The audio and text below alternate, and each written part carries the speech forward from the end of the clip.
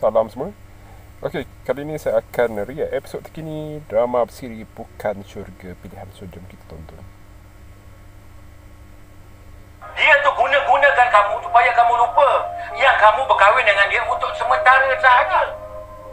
Sampai sekarang ayah tak nampak pun dia nak lepaskan kamu. Dan sampai sekarang dia pun tak pernah nak siksa Ani, ayah. Dialah orang yang selalu cuba nak bahagiakan Ani. Jauh nak dibandingkan dengan Zaid tu. Ayah, tolong ayah. Bagi Hani peluang selesaikan sendiri masalah ni. Hani nak dengar penjelasan, Hani nak dengar bukti daripada mulut dia sendiri. Okey? Dengar cakap ayah. Orang yang bersalah tak akan mengaku dia tu bersalah. Jangan jadi bodoh. Jangan letakkan diri kamu tu terlalu murah. Paksa dia ceraikan kamu.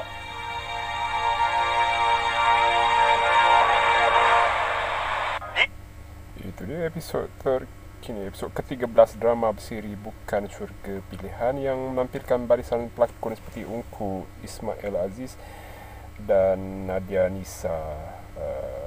Ungku Ismail sebagai Megak Arif, manakala Nadia Nisa sebagai Tihani, dan seorang lagi Fezrul Khan sebagai Zaid. Kebanyakan penonton memang tak boleh tengok ayah Tihani ni.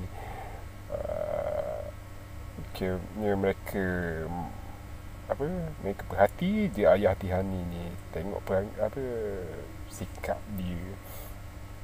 Contoh komen penonton kata, Masya Allah, yang menyatakan diri itu bodoh dan jangan letak diri itu murah. Bukankah bapak sendiri bukannya Tihani? Wahai bapak. Ni penonton dari Indonesia ni yang komen ni. Sebab drama sekarang ni drama bersiri kita banyak popular di Indonesia. Sama ada mereka tonton di saluran di YouTube ke atau mana-mana channel ke. Secara jelasnya penonton tak boleh nak brain kenapa ayah dia buatkan anak dia tu sebagai punching bag untuk seseorang yang tidak membahagikan dirinya. Dalam kes ni Zaid lah rasanya. Bagi yang baru tonton drama sini, dia mengisahkan tentang Tihani dan Zaid yang merupakan pasangan bahagia yang hangat dalam mencinta. Sikap romantik Zaid membuatkan Tihani yakin Zaid lah satu-satunya lelaki yang mampu membahagikannya. Okey, fast forward, bila dia kahwin dengan Zaid, Tihani ni jadi mangsa rumah tangga lah, dan diceraikan talak 3 oleh Zaid bekas lah. So Zaid ni bukan lelaki dia, talak 3. So rasanya sebab kekejaman Zaid tu membuatkan Tihani rasa tawar hati, macam tak suka nak mempercayai lelaki lah.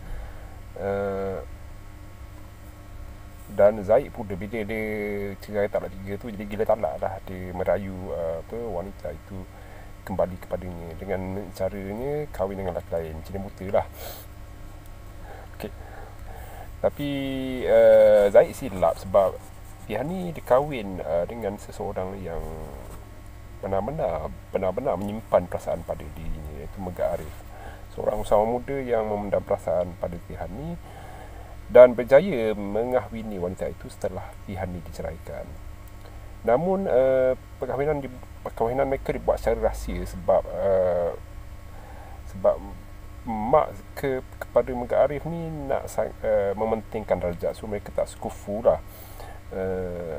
Dan sebenarnya Megak Arif ni hendak dijodohkan dengan Sofia rasanya.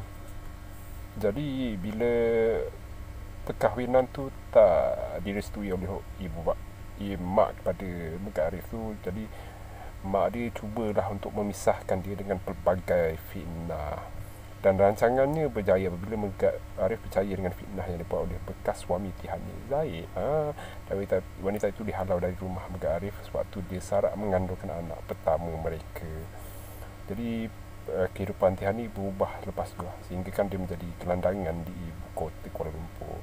Dia ada tempat bergantung dan Megak Arif sendiri yang menghancurkan hidup Tihani. So itulah ceritanya. cerita yang membuatkan seorang perempuan susah nak mempercayai lelaki bila lelaki yang dianggap boleh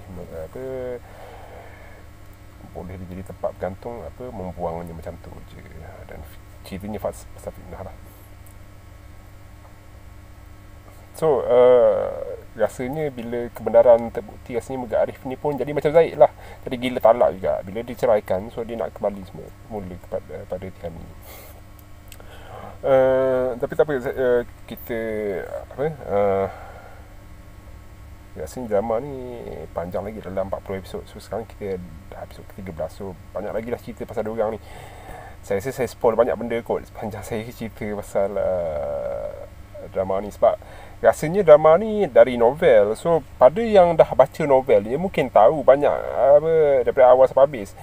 Tapi kita nak tengok macam mana ia dijelmakan dalam bentuk drama bersiri. So kita jumpa lagi esok. Sekian.